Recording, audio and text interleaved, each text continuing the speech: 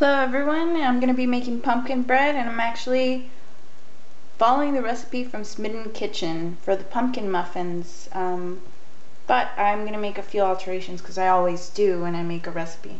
So you're going to need 1.5 cup of flour. So your flour, you could use all-purpose flour, bread flour, or whole wheat, or a combination of all three.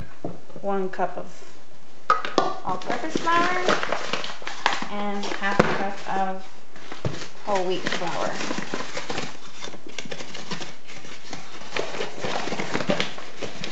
I like to mix all my dry ingredients and then all my wet ingredients separately. I think it mixes better that way. Okay, it's about 1/2 cup. Dump it in there. Okay. Teaspoon of salt.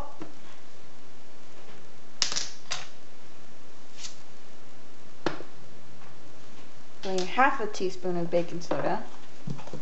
So 1/2 teaspoon. Then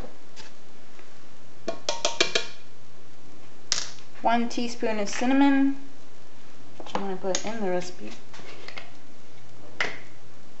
The recipe later calls for a mixture of cinnamon and sugar to put on top of your pumpkin bread once it's formed. Oh, sugar. Right now all I have is this low-calorie sugar. I'm using it to try it out. Regular sugar is probably the best. This is a replacement. Anyway, I suggest to use regular sugar, but oh, that means my oven's been preheated. Okay, so the recipe calls for 1 1/4 cups of sugar. And I'm just going to use the same cup measure I was using. Where is it? Where'd it go?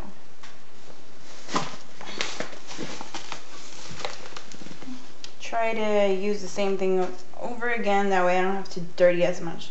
I find that the best thing to do is whisk all the powder together so that it can mix evenly. And actually I forgot a teaspoon of baking powder, which is what I forgot last time I made this recipe. There you go, you got a nice little mixture. And we're combining all our wet ingredients now. Since that's a bigger bowl, I'm going to pour all this into the smaller bowl. Ooh, I'm kind of making a mess here. But you gotta do what you gotta do. Alright, dry ingredients, wet ingredients. So you also need a teaspoon of pumpkin spice with your dry ingredients, and you want to mix that in with the rest of the dry ingredients. Well, here goes. I'm also going to ask you to put 1 teaspoon of cinnamon and 1 tablespoon of sugar together aside so that you can make your mixture so you can have ready for later. Okay, tablespoon of sugar. Fortunately, I don't have that measurement, so I'm just going to double up. Okay, and I don't know if you've ever had pumpkin spice, but it is kind of, I don't know, I guess it's very strong compared to cinnamon. So if you want to add some pumpkin spice in this mixture, I would suggest, if you have a 1/2 teaspoon, do 1/2 teaspoon. And there you go. Just mix it up really well, and that you're going to pour over your bread once it's ready. Also,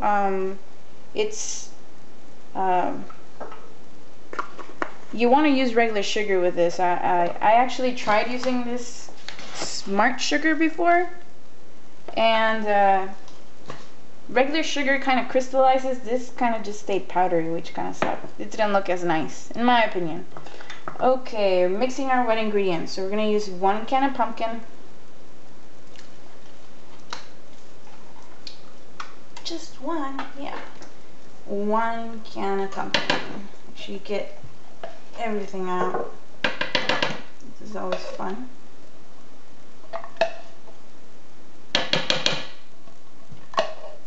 And if you recycle, just set it aside and save for later.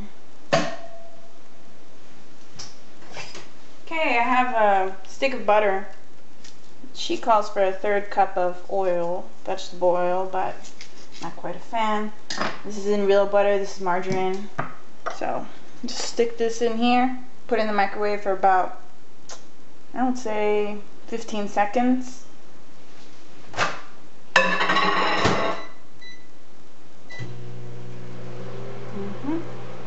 And you want 2 large eggs. So you got them here. Crack them.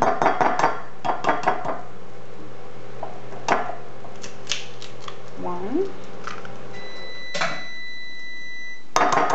2. Well, that means our butter's ready.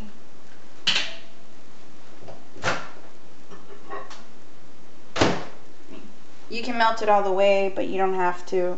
So I'm just going to pour this in. You just want it to soften for sure. And the recipe does not call for vanilla. So I have some homemade vanilla in a Crown Royal bottle.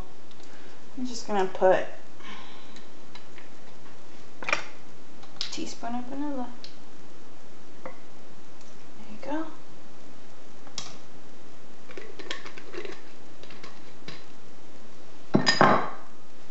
And just mix that up, and then you'll add your dry ingredients next into the wet mixture. So it's better to have the wet mixture in the larger bowl. Mix, mix, mix, mix, mix, mix. Fun stuff. Alright, let's get this out of the way. Dry ingredients. You don't want to pour them all at once, but you can, which I will. Whoop. Okay, just keep mixing. Mix, mix, mix, mix, mix.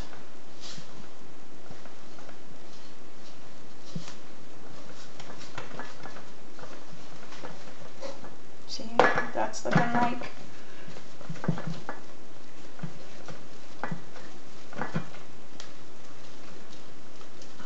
Feel the need, you can always add more butter. I actually found out upon experimentation that putting less butter is not good, because you usually screw up the recipe, the bread comes out very hard and nasty. So the more the merrier. And if you feel like adding more butter, you can add like 1 or 2 teaspoons. And just because I like butter or margarine, I'm going to do 1 more teaspoon for 10 seconds.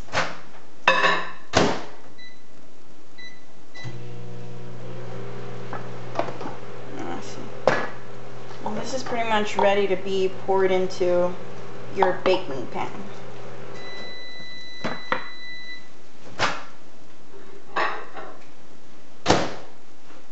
Mix that in.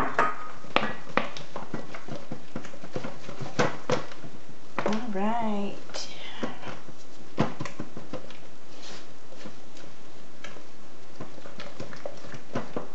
See what that looks like? At this point, if you want to taste the batter, you can.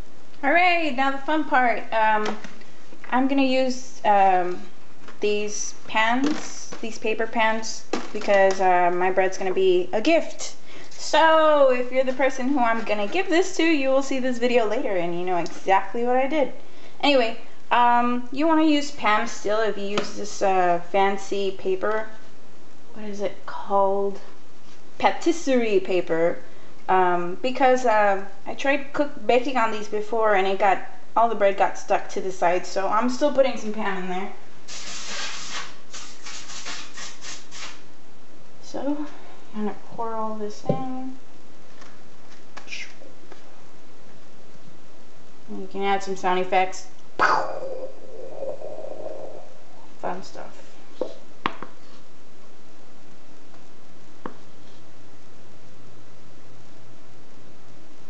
Yeah.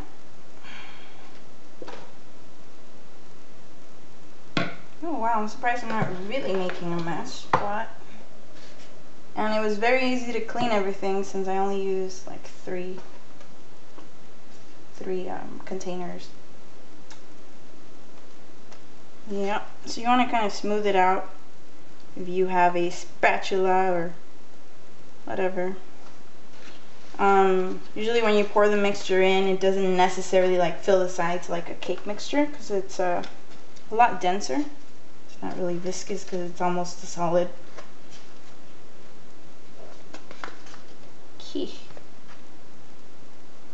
Sometimes you gotta use your fingers. Down the side. And that right there. Alright. Remember your dry ingredients that I asked you to mix a while back? You just want to sprinkle them on there.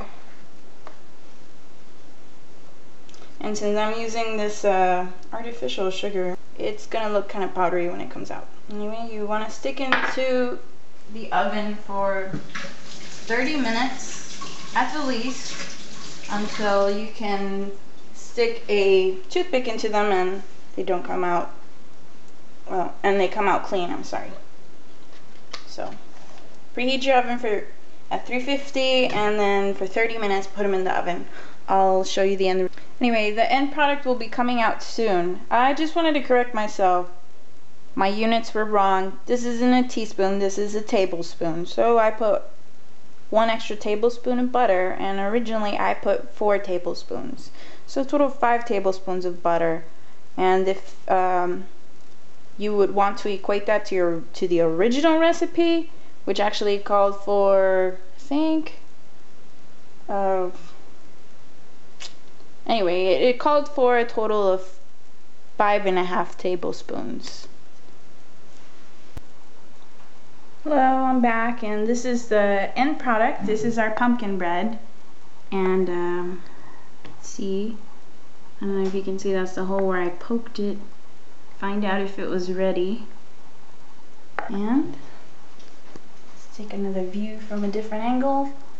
Anyway, you want to wait for it to cool if you're gonna wrap it later because you don't want any moisture to build.